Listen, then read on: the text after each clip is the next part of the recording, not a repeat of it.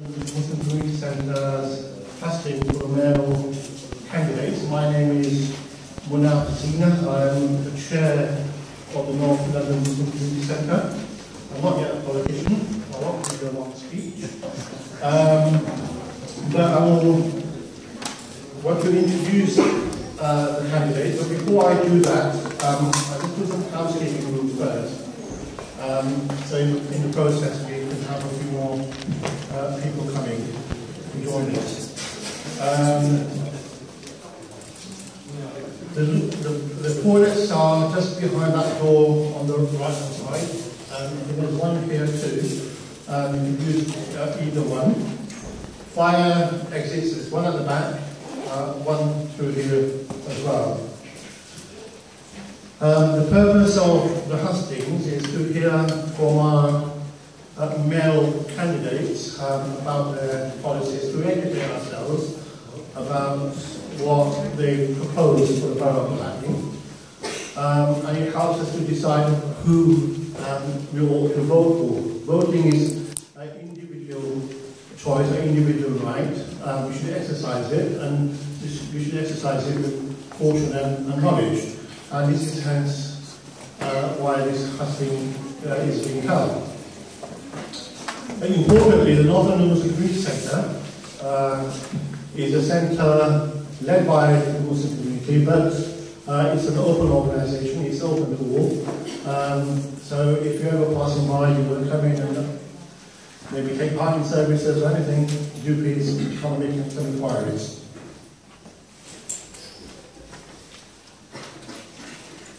The next prayers are roughly at 7:52 p.m. And we need to try and finish before that.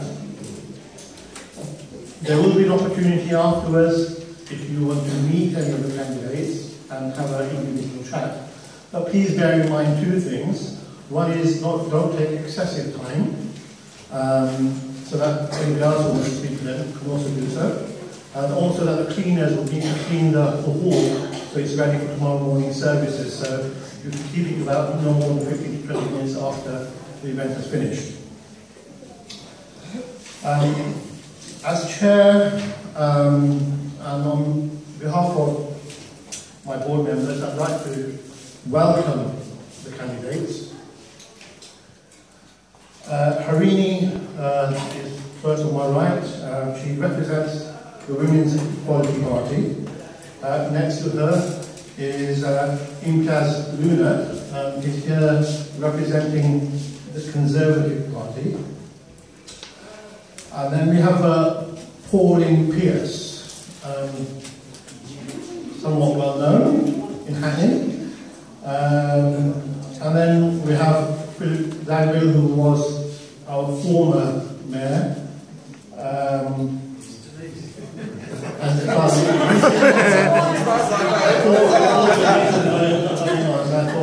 Good start. Alastair from the Green Party. Is it called the Hackney Greens or is it the Green Party? It's the Hackney Greens, but then we're affiliated obviously with the Green Party overall. And then Vernon Williams, who's an independent candidate. I'd like to call upon each of the candidates to give a 90-second introduction to why they're standing to be your mayor in Hackney. Perhaps you can start on this side. Thanks very much. You can speak either there or Thank you very much, Lunat, and everyone here at North London Muslim Community Centre for inviting me here today. My name is Harini, Iyengar, and I'm the Women's Equality Party candidate to be Hackney Mayor. I'm also running for the election to be the councillor for Dalston Ward. Now, I'm neither a career politician nor a party apparatchik. I'm a Hackney resident, and that's the main reason that I'm standing. I'm an activist for equality, and my politics grow out of peace, love, family, and respect for Mother Earth. My parents were immigrants who came to the UK 50 years ago, both to work as NHS doctors, and I openly value the contribution that migrants make to Hackney. And I think it's very important that we embrace all of the diversity in Hackney, not just as a kind of buzzword, but actually understanding those communities and where there are points of friction and where things are working well, and being proud of the diverse community that we've got. I work as a barrister, and my specialisms include local government law, human rights, also employment and equality. I'm the lone parent of 3 school-aged children, whom I raised by myself. So between us, my family's used pretty much all of the services that Hackney Council offers. And the Women's Equality Party is the newest party in the country, founded in 2015, and we're the fastest growing party. We are a grassroots movement, and we welcome members and associates who also belong to other political parties, because we're not interested in political posturing. We want to work together with everybody to achieve practical political change. We don't see politics in 2 dimensions, the right or the left, the haves or the have-not, or as Ian Duncan Smith of the Conservatives said, hard-working families versus low-value people, or as Labour says, the many versus the few. I've got to say, as a racial minority, I always found it slightly creepy that Labour talks so much about the many and not the few. We believe in putting the most vulnerable at the top of the list for our protection. And as you'll see, that influences the key issues that my team in Hackney have asked me to campaign on. So I will resist all forms of sexism and harassment in Hackney, and that includes street harassment. And one of the issues on the agenda today is Islamophobia, which is an aspect of street harassment. We say no to cuts in funding for special educational needs and disabilities. We think it's time to invest in the future of Hackney. And well, you have to read the rest of the leaflet because I've got to share the timeline, so I'll be right now.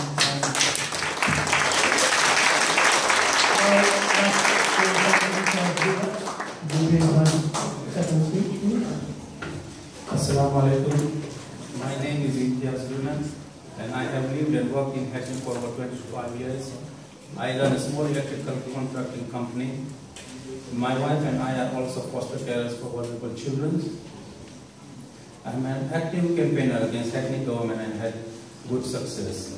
I was first motivated to campaign by the council's unfair and untransparent consultation process on the control parking zone in my local area. Labour Council and Ward Councillor dismissed our concerns at first, wouldn't listen, but I kept fighting and changed that decision. I learned that a long-standing single-party dominance in Hackney Town Hall has not been healthy for local democracy, and we must have change. I look forward to listening to you. Thank you very much.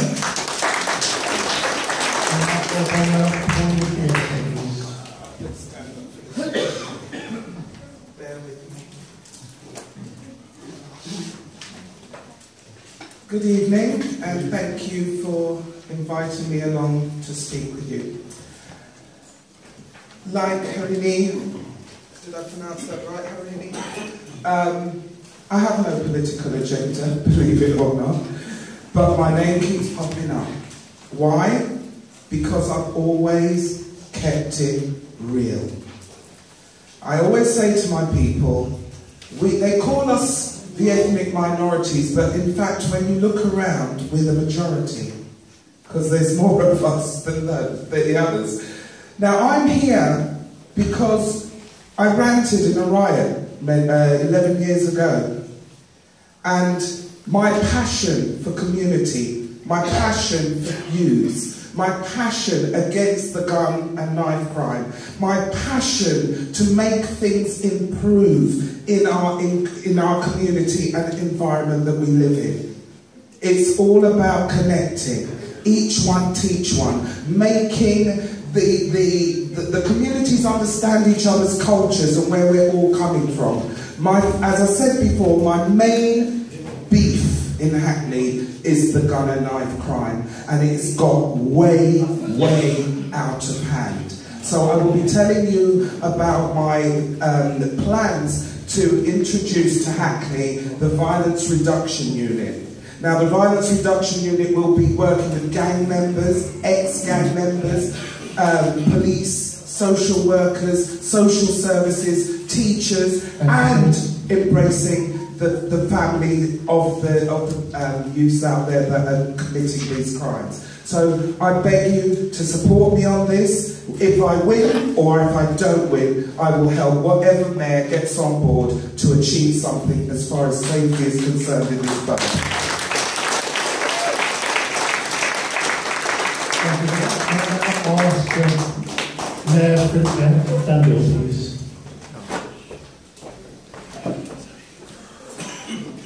Thanks, Lunat, and thank you for hosting this Hustings. This is my 4th visit to the North London Muslim Centre. And whenever I come here, I think it embodies real Hackney values. It's absolutely diverse, inclusive, but as Lunat said, it's open to the wider community. And I think it's those values that I've tried to embody as Mayor, and I bring into this campaign. And I'm really proud that it isn't just about me standing here before you wanting to be your mayor. It's about the thousands of people that are members of the Labour Party here in Hackney that want to make a difference. And it's our 57 fantastic, diverse Labour council candidates that will work with me to deliver real change in this borough. And Sam, Caroline and Anthony are the representatives here in Cazenard I'm incredibly proud of. All of you on your chair have over 100 different ideas from the Labour Party about how we can make this borough fairer, safer and more sustainable. And that is what we have always delivered in this borough, a clear set of ideas about how we can tackle those big issues, whether it's gun and knife crime, inequality, poor housing, air pollution, bringing our communities together and making sure that this borough stays the type of place that we all want to live and represent. I'm not a career politician, I'm a campaigner. That's why I was elected as mayor. It was fighting things like the Housing Act that was going to devastate our social housing in this borough. It was about fighting welfare reform and all those other things. So it's not just about fighting, it's about what you can do, and that's what's embodied in our manifesto, and I hope that's why you continue to support me as Mayor of Hackney. Thank you.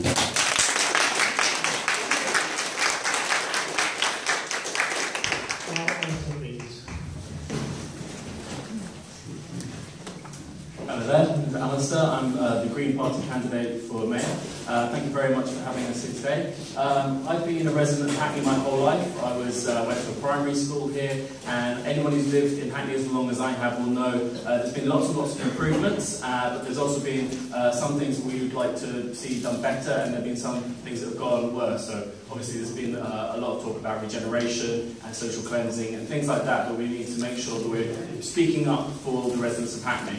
And the mayor position is about having a vision for the bigger picture of Hackney. So there's sort of 5 things I'd like to take home from what the Green Party is offering in terms of vision. I've written them on my hands, convenient 5 fingers. We want to really improve the housing that is going on and the developments that are coming through, making sure that they're for people. We want to make sure we have a thriving economy that really takes people with us. We want to improve the equality and health of residents of Hackney. We want to make sure there's education for all, and we want to have a bright green vision for the future of Hackney.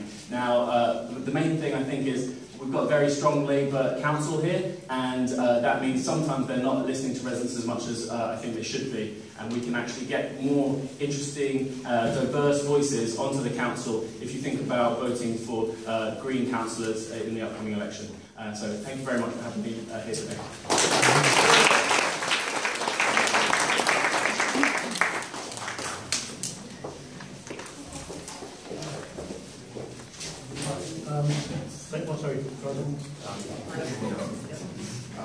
Good evening all. My name is Vernon Williams, and I'm standing for the position of mayor because I have very specific tasks and objectives to achieve. The mayor, or ex-mayor as he is right now because he's just a candidate like all of us here at this moment, he speaks of very broad generalities. I wish to address very specific issues that are achievable. And the number one issue for me is housing. But housing, in fact, is essentially broken up into 3 areas. Number one, you have the shortage of housing. Number 2, you have great difficulties in the private sector. And number 3, you have the deteriorating management crisis in social housing, both in terms of TMOs, tenant management organizations, and housing associations. And I have actually, you will see from my manifesto, that I am proposing very specific, not broad generalities, but very specific solutions to better management in social housing. You know, you go to around the borough and you hear some horror stories about the way tenants are being treated by the management of social housing. And you will see from my manifesto that I've put in place very clear plans to improve social housing. I haven't really dwelled on the private sector because essentially the council has very little control over the private sector in the sense that the legislation that controls private tenancies is the Housing Act 1988. Sorry?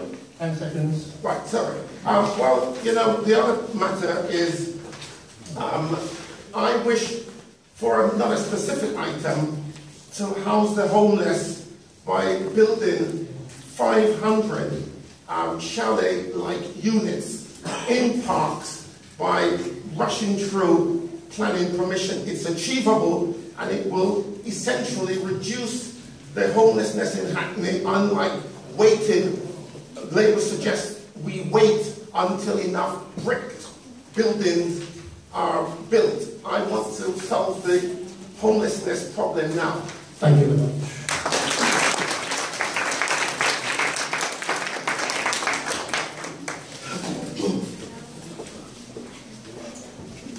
Thank you very much for the introduction. We now move on to the question element of our program. We invited questions to be presented to us by email. We received a number of questions, but there are quite a few questions, and I don't know if we necessarily are going to get through all of them right now. However, if the candidates are willing, those questions which we can't answer today, I'm willing to pass it on to them, and if they feel that we can respond to them, I will share that through our Facebook or some other website that we have. I would appreciate that.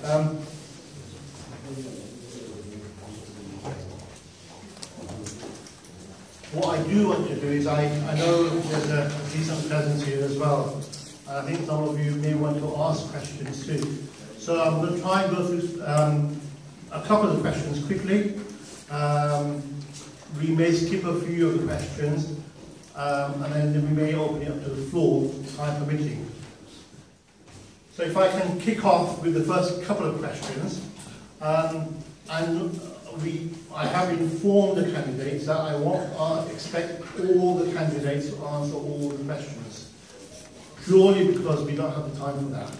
If we had a 2-hour hustings, then that might have been possible. So we might be selective in terms of who might answer those questions. But if they feel that, any of the candidates feel that they actually want to answer a question, then they'll be welcome to do so. So the first question is in relation to the recent shocking news a few hours ago of another stabbing in Hackney.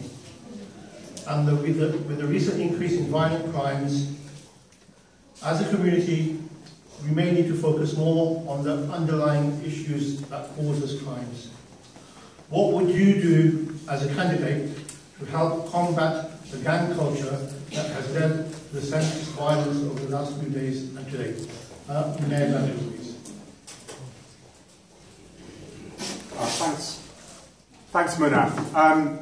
None of us cannot fail to have been moved by the recent incidents only this evening, but also in the last month. The critical thing to look at is how we respond together as a community. The council has a role, the community has a role, young people have a role, families have a role, statutory services have a role, and it's how you have a leadership across all of that that really delivers results. We have a fantastic track record in Hackney of doing that type of work, and it was working. We were bringing down serious youth violence, we were bringing down stabbings, we were bringing down gun and knife crime. That has gone into sharp reverse over the last 8 years, and it has gone into sharp reverse during austerity.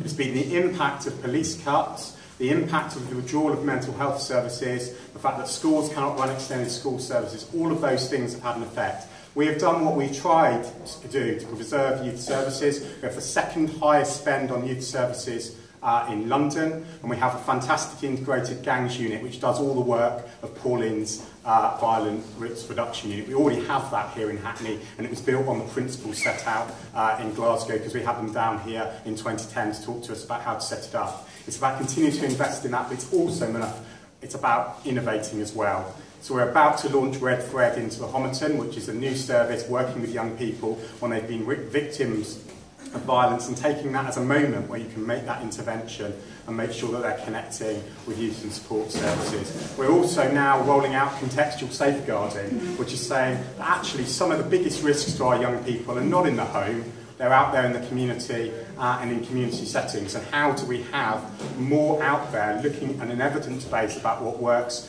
to reduce the risk and harm to our young people? But we have to continue to lobby for more police resources and more resources for the council. We've had £130 million worth of cuts, and as much as we've protected adventure playgrounds, youth services, youth outreach, social work, and all that investment and giving people opportunities, we need to have more of that. And those are the conversations I'll be having with the Mayor of London, Deputy Mayor Linden and others in the coming weeks and days. There's a clear commitment, though, to the resourcing of all of those services that underpin and support our young people. And it's about doubling down on that, listening to the community and saying what more can we do. And that's why I'm launching a Mayor's Fair Future Commission to listen to the young people themselves, not being complacent about where that spend in youth services is, and saying, can we do better, can we do it in a different way, and can we work together to roll out more for our young people. Thank you very much. Harini, this month, a lot of those have been male on male, except for the exceptional one or two maybe.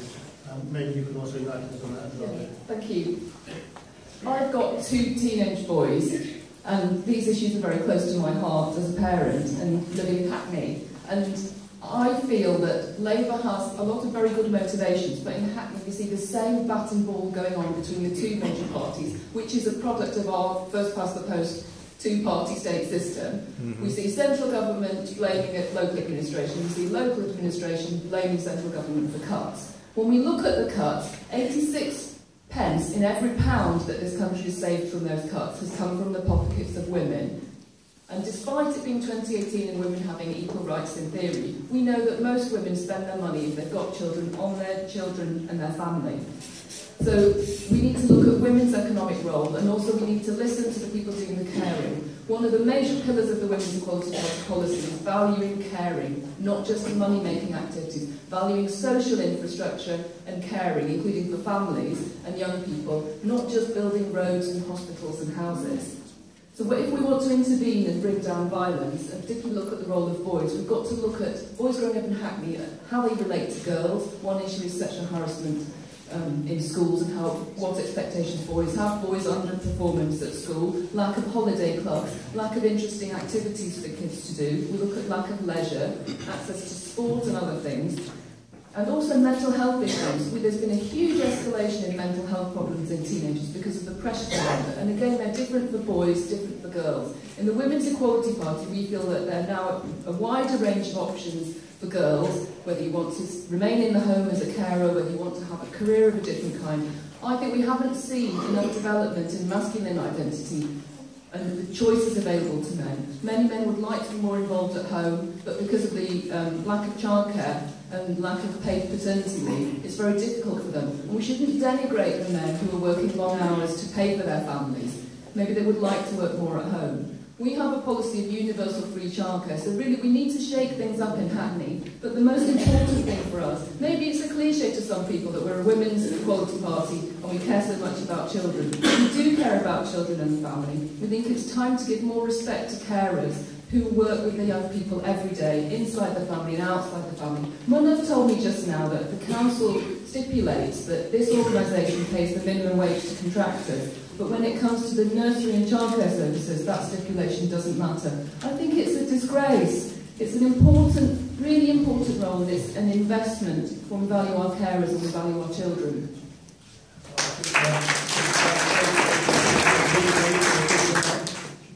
living wage rather than minimum wage.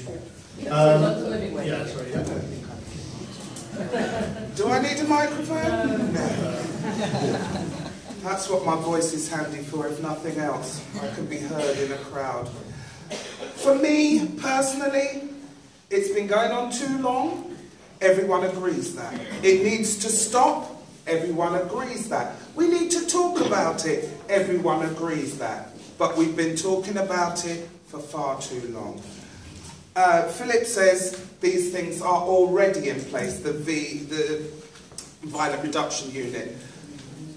They are in little individual pots. They're not the way that we plan to have it constructed.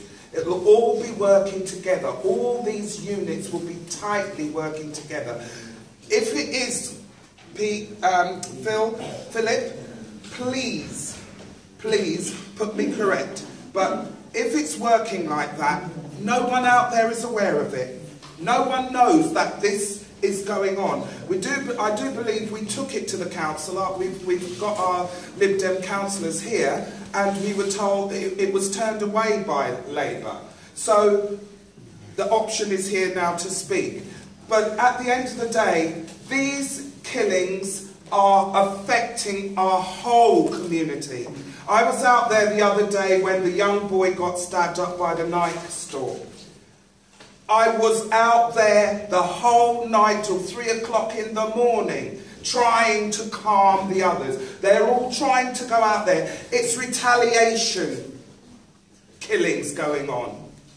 They're bickering killings, peer pressure killings. There is no one common denominator. And I've been at this for about 20 years now. There is no one you can put your finger on it. There are lots of little pockets of problems that are now all become one big massive problem. It's like when you've got to clear the sink. You've got that great blockage and you've got to see who's got the power to shove it through. Well, that's what's going on in Hackney. We've got to get that power right. We've got to be 100% transparent with what's going on and where the money's going. And we've got to address it now. Not every day that list is going up.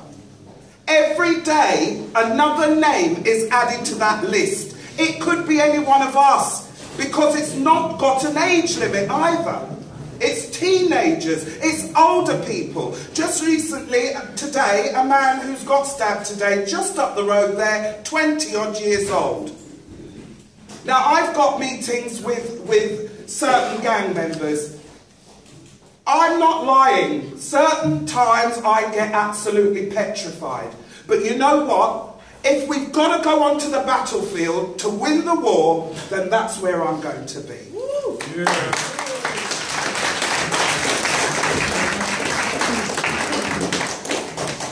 That passion is really what we need, because this is a crisis, and it's not a crisis that's just happened recently. This is a crisis that's been going on for a very long time.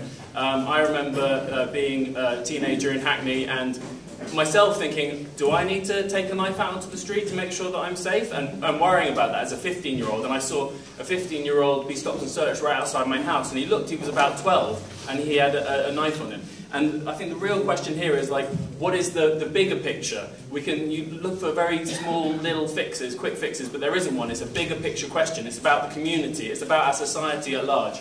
We live in a violent society. We see it on our news every day. You know, we've got a violent government that, you know, invests in arms and weapons and war, and that sends out a message that that's what society is like. But we need to take the streets and give them back to the community. When I was a kid, I was really worried about going on the streets. My dad said to me, you know, until you're older, you shouldn't be out on the streets. But actually, the streets is where we actually build our communities, and that's what we need to start investing in that, making them safe spaces. I really applaud the work we've been doing on the school streets and things like that, to make this, you know, take the roads back from cars and give them back to the people, and then we can actually use those spaces for play and for enjoyment and all that kind of thing. I was at a march last year. I don't know if anyone remembers the Enough is Enough march that went from Islington to Hackney, and I spoke to an ex-member of a gang who was actually now working with young people on their emotional well-being, a lot of young men. and she was saying that that's the real key issue. And it goes back to what you're saying about emotional well-being, that we need to give young men especially a place where they can express their emotions and look for not authority figures that they can speak to, but members of the community that they can respect and work with. Otherwise they've not got any hope.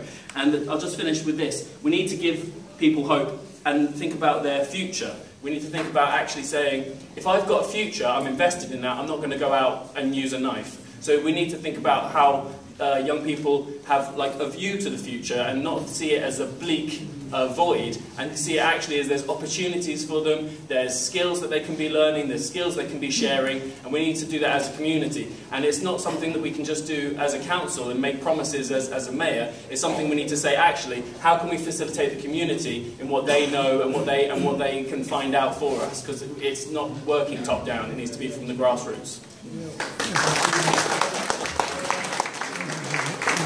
If I can move on to the next question. Before I move on, I'd just like to say, Sorry. you would like to say something on this particular one? Of course. You're welcome, please. Yeah, thank you. Thank you. I would like to start off by reciting what Lunat said at the beginning. What are the underlying causes for this continuous surge in youth violence? And I know there's a familiar phrase, black and black crime. But in fact, there's no such thing as black and black crime. You know, white people kill each other as well. How the phrase black and black crime came about, I'm not sure. But in itself, it's racist. But still, there are underlying crime, there are underlying causes as to why so many young black men are killing each other. And I think you've got to start with the legacy of slavery. Now, I have got an issue in my campaign calling on the government to give an apology for the 400 years of slavery and the 220 million Africans that perished during that 400 years, plus the ravaging of the hinterland of Africa.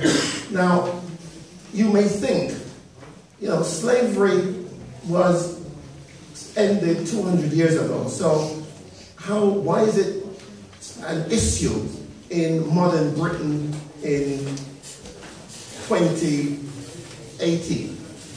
Because, you know, that kind of psychological damage passes on from family to generation. And you've got this welled up anger in the victims of slavery. And as a result, it's very easy to take out that anger on each other, that is, people who look like you. Now, there's another underlying issue, and that is the family structure of many of us black people, both in the Caribbean and in this country, all due to the effect of slavery. And no one, whether in Hackney or in central government, has really addressed the issue. They have basically used repressive means to address the issue, such as, you know, the use of more policing and more prisons. And that is, it may well be part of the solution in the long term. But right now, you've got to address the psychological damage that has haunted us for many centuries. And the effect of slavery has meant that family structures are damaged, and you know, many black families are headed by single mothers because this society effectively denigrates and excludes black men as fathers, they basically promote the woman more than the man. They offer more opportunities to black women than black men. So as a result, many black men are without employment. That then has a knock-on effect in the sense that they feel that it's no point doing well in school and going on to university because there's nothing there at the end. Now, those are some of the problems that, if they're addressed, and particularly if central government makes an apology for 400 years of slavery, that will then psychologically begin to have a great impact on the behavior of people, because black people will be talking about that pent-up, hidden anger inside of them. They'll begin to express themselves. And that's what we really want to start with. We don't want more repressive activities. Thank you.